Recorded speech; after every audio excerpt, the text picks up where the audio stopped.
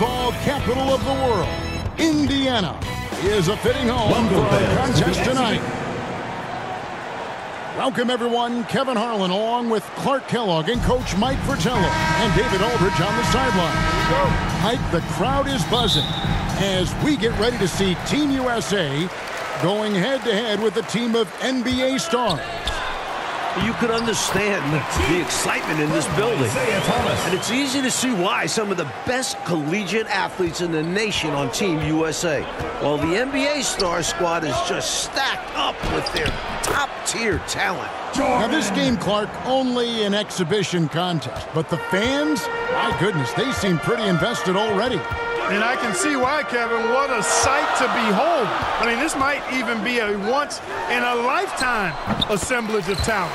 That goes for both of these teams. I mean, you don't often get a chance to see this many big-name players on one court. I am so glad you and I are here to see it. Out there for Team USA, we've got Steve Alford and Michael Jordan at the 1 and 2, then Chris Mullin at the small forward, Raymond Tisdale at power forward, and down low, it's Sam Perkins.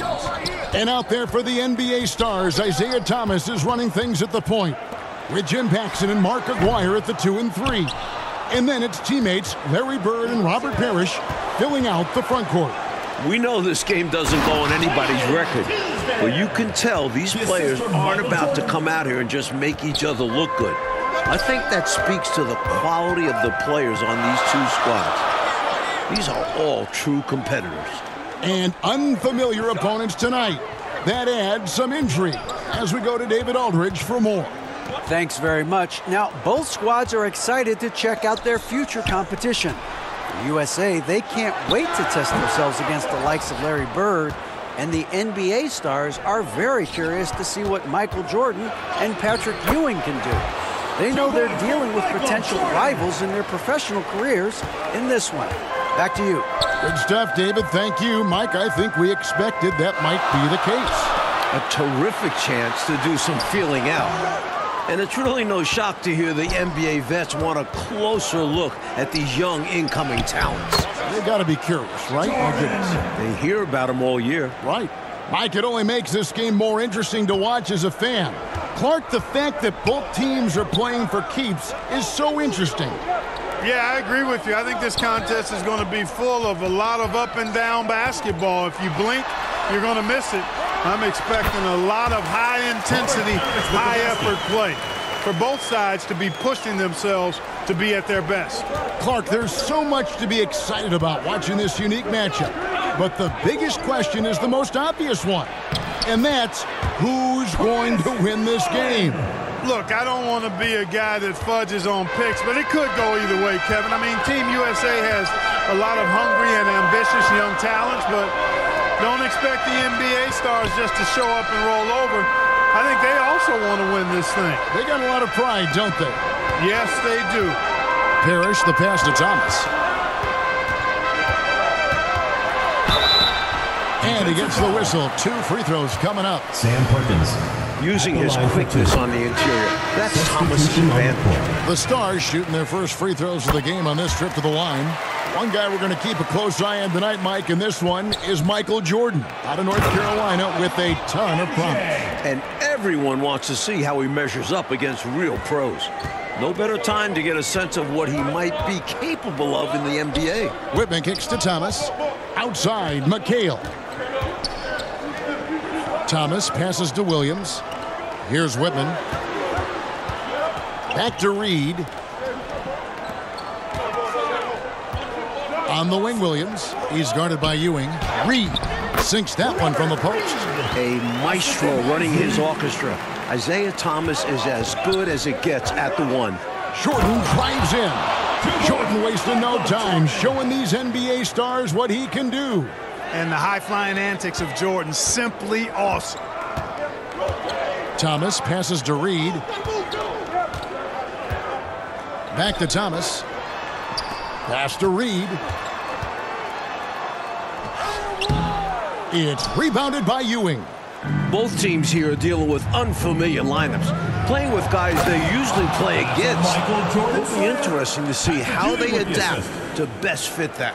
Well, Mike, to me, it simply looks like a glorified high-level playground game. I mean, you got to make adjustments on the fly, adapt to one another. For Team USA and the NBA stars, that's going to be the case. If something isn't working, the coach just has to be adaptable. As we like to say, a guy like Mikal is a problem. He's such an excellent scorer in the low post. You know, there are occasions when contact doesn't affect the shot. That sure did. Easy call for the refs. Team USA shooting their first free throws of the night. Free throw good, Jordan. And both free throws good for Jordan. Quite simply, he's automatic at the line. The NBA Stars trail by 8. Pass to Whitman. Here is Seasting. Outside, Mikal. Right wing. At the elbow, Williams.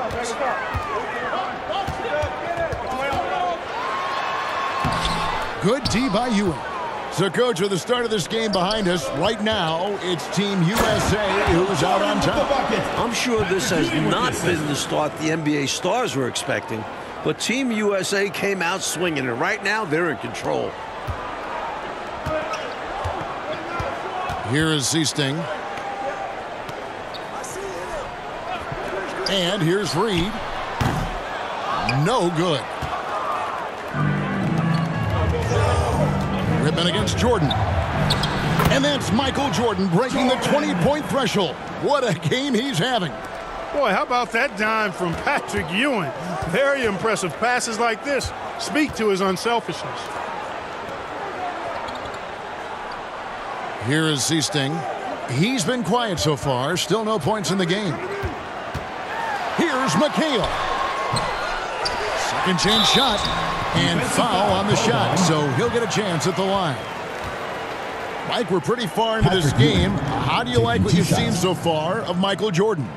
I gotta say, I'm impressed. He's playing against some of the country's best pros and making a real impact out there. What a talent. Catching up on the changes for the Stars. Parrish, he's checked in for Williams. Aguirre comes in for Reed. Paxson, he's checked in for Whitman. And Isaiah Thomas is subbed in for Seasting. Team USA also making some changes. Tisdale comes in for Turner. And Mullins subbed in for Person. And Jordan throws it down. Rolling towards the rim with momentum. Jordan is an absolute terror on the drive. Paxson outside. Mikal on the wing. Thomas passes to Paxson.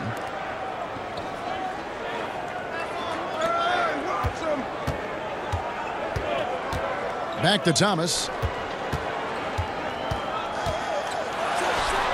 Plenty of room to knock down the shot. Something that's really making this game special is this crowd. I'm told it's over 60,000 people who packed in here to see Team USA take on the NBA Stars.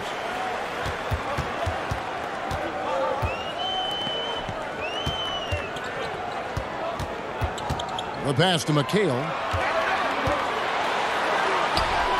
Nice move. He can't get it to go.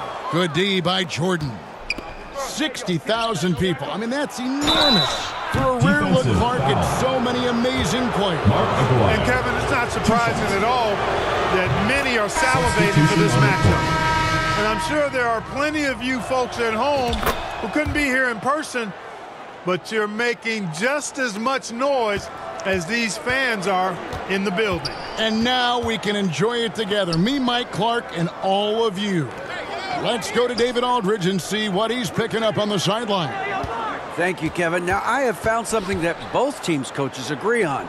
They think that these games are the best possible way to prepare the Olympic team for international competition. The NBA Stars are among, if not the, best players in the world. So who better to challenge USA's skills and bring them closer together as a team? Back to you guys. That's a good point. Thanks for that, D.A. Clark, any thoughts on these coaches' assessment? Well, Kevin, I fully agree with them. I mean, there's no way you can agree with them. Playing against the top talent is really the best way to develop your own game and grow as a player. You know the old saying, iron sharpens iron as one man sharpens another. Oh, I love it, Clark. You really can't overstate how many exciting rising stars there are on this Team USA roster. Dynamic college athletes, many of whom already have big NBA expectations. Oh, that's offensive interference. Sam Perkins, he's checked in for Ewing. The Stars trail by 12. And with a decent amount of this game already gone, Michael Jordan has been, Coach, just superb on offense. Yeah, this NBA star squad has not been able to shut him down. And he's outpacing Larry Bird in terms of scoring because of it. Can you believe what you just said? Outpacing Larry Bird. That's amazing. Saying a lot. Yeah. And once Jordan gets rolling, you're done. Because he's relentless in how he continues to attack. Guys like Perkins and Jordan and Ewing all seem like, to me, Clark, potential first-round picks. And I agree, Kevin, and it's a very interesting thought to consider while you watch how they handle these NBA stars. I mean, in some ways, this is like a first real taste of pro competition for these guys. I could see Ewing going #1 overall, and I could see Jordan, for instance, going in the top 3 or 4 picks. I don't have any arguments there. A big part of Team USA's strategy has to be making the NBA stars earn their looks. Nothing easy. If they give up quality shots, you know these pros are going to knock them down. So they've got to take away those easy, good looks. Rebounded by Perkins, something he's become very good at while at UNC. Tisdale passes to Jordan. Tries again, and the layup is good. Jordan's got the lead up to 14 now for Team USA. At 6'6" with his crazy hops, Jordan could be a problem down low. Outside, Aguirre. Rebound by Team USA. Well, you know he wants that one back. I mean, more often than not, he'll sink that mid-range jumper. The shot's good from Jordan. Looking to stretch this lead out even further, going right after his shot. And the defense continues to not be up to the challenge. Here's Thomas. He sinks the 11-footer. Thomas got his 3rd basket of the night right there. Yeah, the jump shot of Thomas, cash money. Boy, it's nice seeing him knock down that mid-range jumper. Terrific focus to get to the basket there. Surprised they left him.